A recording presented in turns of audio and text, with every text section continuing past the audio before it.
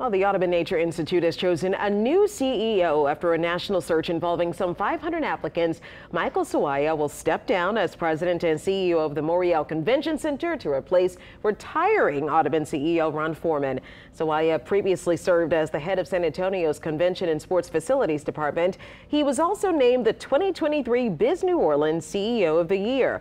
Sawaya said he's happily immersed himself in our culinary culture, and not only that, he's keeping count and had been to about 339 different restaurants, and he's also ridden a few carnival parades. Sawaya starts his new job January 1st, and now the Convention Center will launch a national search for its new CEO.